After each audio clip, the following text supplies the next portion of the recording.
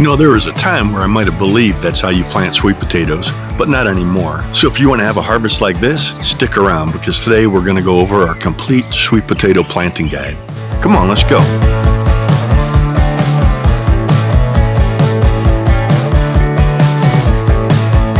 Sweet potatoes are one of the most caloric and nutritionally dense vegetables you can grow, but they have some very unique growing requirements. So before we go any further, let's determine if your specific area is suitable for growing sweet potatoes, or if you can just back out of this video and save some time. Sweet potatoes grow best when the days are hot and the nights are warm. They're extremely heat tolerant, and they can even tolerate a light frost as long as the soil temperature remains above 55 degrees Fahrenheit. Now you need to plant them in an area that receives full sun about 150 days before your first frost. You know, every now and then after a long hot day working in the garden and trying to keep the squirrels from eating everything that I've grown, I ask myself, why do I garden? Honestly, it's a lot easier just to go to the grocery store to get your food there. There's a lot involved in getting that sweet potato and any other produce from the field to the grocery store shelf.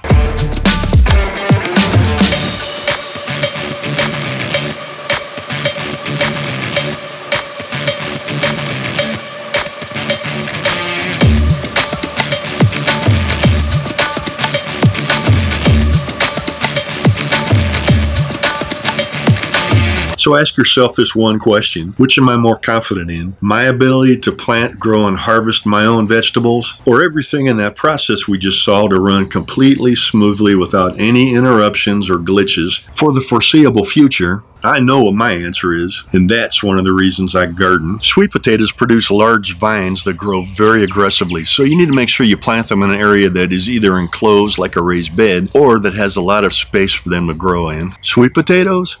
Yams. Now, you probably don't spend too much time thinking about them other than when Grandma serves up her candied yams during the holidays, or when you take a walk on the wild side and order sweet potato fries with your hamburger. Now, although often used interchangeably, they're actually two very different plants. Yams are monocots like grasses or lilies. Yams are typically not sold as a food crop in the United States. Sweet potatoes are a member of the morning glory family and are native to Central and South America. They're a perennial, but they're typically grown as a warm season annual. The edible portion is a storage root that has smooth, thin skin that comes in a variety of colors, including white, yellow, red, purple, brown, or orange. Now, before we get planting, let's go over some preliminaries. Although fairly disease and pest resistant, leaf spots, nematodes, beetles, cutworms, and weevils can sometimes impact your sweet potatoes. But luckily, any damage to the vine will have very little impact on the roots the plant will produce. Sweet potatoes grow best in well-drained, friable, that's kind of loose and crumbly soil. Now, before planting sweet potatoes, remove all rocks, trash, and weeds from the planting area, and if you're not growing in a raised bed, till the soil to a depth of about 8 to 12 inches. To help prevent disease, be sure to practice proper crop rotation by not planting potatoes in soil in which sweet potatoes, tomatoes, peppers, eggplant, potatoes, or okra were grown in the past 2 years. Sweet potatoes grow best in soil that does not have any fertilizer added to it other than some compost. Since the root is the storage vessel for the plant's nutrients, adding fertilizer may result in an increased vine growth but long and stringy roots. Don't dig too deep when using a hoe or pulling weeds to avoid damaging the tubers. Once planted, water the soil regularly to keep it evenly moist. Somewhere around an inch of water every week. Water early in the morning to allow the plants to dry throughout the day and to reduce the chance of spreading disease. Now, a single sweet potato plant will produce about 2 pounds of sweet potatoes. Now, sweet potatoes are not grown from seed, but from slips which form on the outside of mature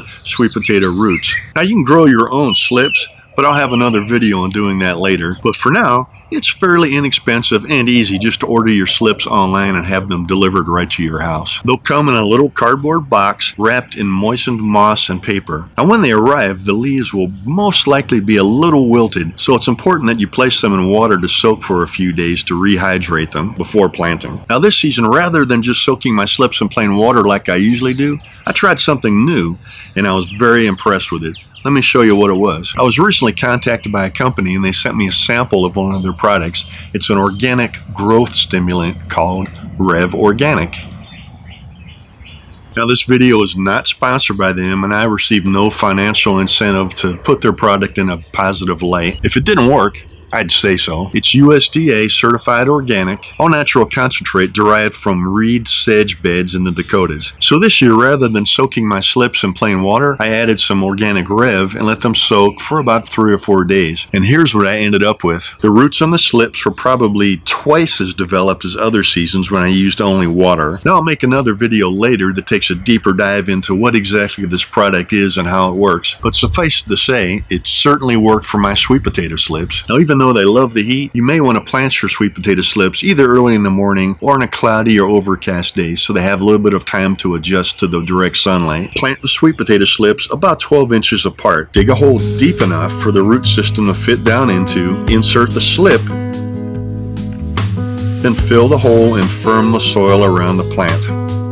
Water right after planting and regularly while the plants get established. So if you're looking for a great warm season crop, try something new this year and plant sweet potatoes.